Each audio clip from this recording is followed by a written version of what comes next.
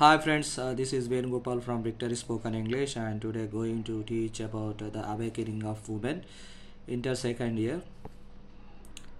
One answer and one annotation. So reference: these lines are taken from the article "The Awakening of Women," written by K.M. Panikkar.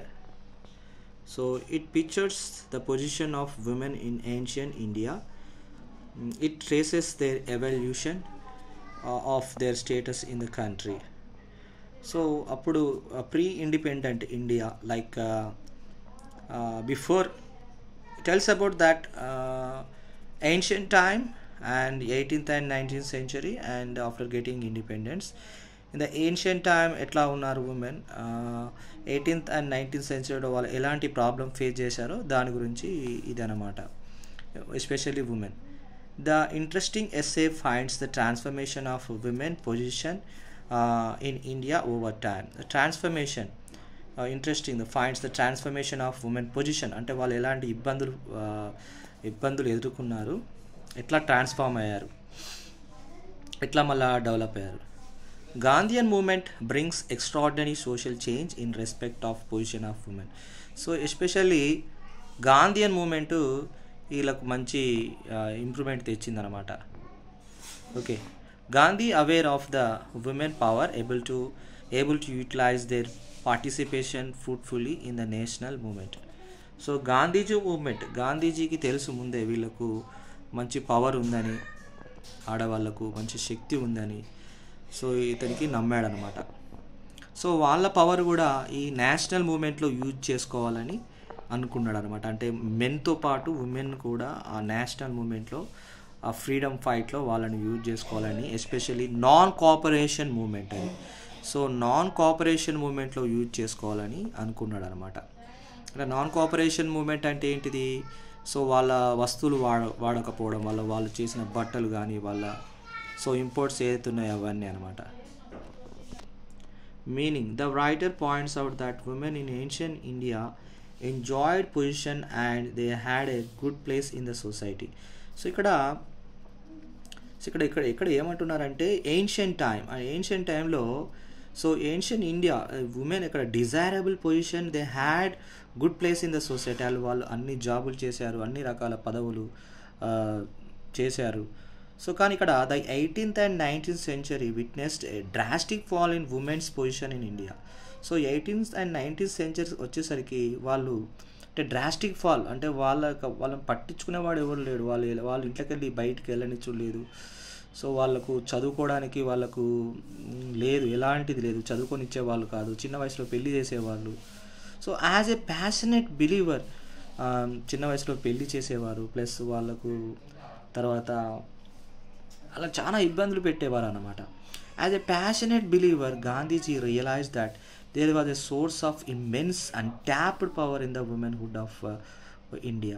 So Gandhiji ఏం తెలుసుకున్నాడంటే women కూడా ఎంతో power ఉంది, వాళ్ళు కూడా మెన్తో పాటు ఈక్వల్గా fighting చేయగలరు అని నమ్మాడు అనమాట.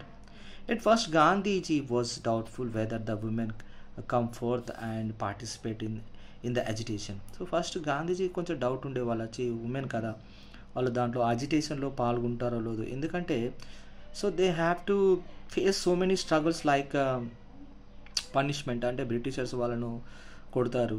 సో అవన్నీ ఫేస్ చేయాలి, ఎందుకంటే వాళ్ళు ఇన్ని రోజులు ఇంట్లోనే ఉన్నారు, వాళ్ళు సెన్సిటివ్గా ఉన్నారు, బయటకు వచ్చి ఇవన్నీ భరించగలుగుతారా అని అనుకున్నాను అనమాట. But when the struggle actually started they were everywhere in the village and in towns. ఒక్కసారి స్ట్రగుల్ స్టార్ట్ కాగానే అంటే పట్టణాలతో పాటు పల్లెటూరులోకి వెళ్ళి కూడా బయటకు వచ్చి దాంట్లో ఆ అజిటేషన్లో పాల్గొన్నారనమాట. నాన్ కోఆపరేషన్ మూమెంట్లో women were kept behind the purdah and denied education. So in the 18th and 19th centuryలో వాళ్ళకు ఒక పరదా వేసేవారు అనమాట. అంటే ఎవరు వాళ్ళను చూడలేకుండా బయటికి వెళ్తే వాళ్ళ ముఖం ఇట్లా ఒక క్లాత్తోని పరదలాగా వేసి ఉండేదన్నమాట. వాళ్ళకు ఎడ్యుకేషను చదువు వాడవాళ్ళకు ఎందుకు అని అనేవాళ్ళు అనమాట. Child marriages were subject to many more restrictions. అంటే వాళ్ళకు చిన్నతనంలో 5 ఏళ్ళకి వాళ్ళకు marriage చేసేదనమాట. Early maternity, high morality rates of men and resulting విడోహుడ్ added to women's ఊస్. So early maternity అంటే చిన్న వయసులోనే పిల్లలను కనడము, అండ్ చిన్న వయసులోనే భర్తను కోల్పోవడము, అర్థమైందా? సో ఇవన్నీ వాళ్ళకు ఎన్నో కష్టాలను తెప్పించేది అనమాట. Independent India surprise the world by appointing women in the higher post of administration so freely. So independent after getting independence వాళ్ళు కూడా హయ్యర్ పోస్టులు అలంకరించిన అనమాట. సచ్ మెంబర్స్ ఆఫ్ క్యాబినెట్లో వాళ్ళ క్యాబినెట్ మినిస్టర్లుగా, గవర్నర్స్ ఆఫ్ ప్రొవియన్స్, గవర్నర్లుగా, అంబాసిడర్స్గా, అంటే ఇతర దేశాలకు పనిచేసే వాళ్ళలాగా అంబాసిడర్స్ అంటే, and as the leaders of delegation to international conferences. The self-government made legislative reforms and given the right of equality to women. So ఇవన్నీ వాళ్ళకు హక్కులు సాధించారనమాట. అవి సో నాన్ కోఆపరేషన్ మూమెంట్లో పాల్గొన్నందుకు వీళ్ళు ఆఫ్టర్ గెటింగ్ ఇండిపెండెన్స్ ఇవన్నీ హక్కులు వీళ్ళు సాధించారనమాట. So what is critical moment? So the essay enables us to develop respect for women. So మనము ఆడవాళ్ళకు తప్పకుండా రెస్పెక్ట్ ఇవ్వాలి. It explains the fact clearly and details are convincing. Lucid style, suitable diction are the hall marks and it offers rich reading experience to the readers. Lucid style that means మనకు ఈజీగా అర్థమైంది అనమాట. ఓకేనా? So దీనికి rich reading experience to the readers అనమాట.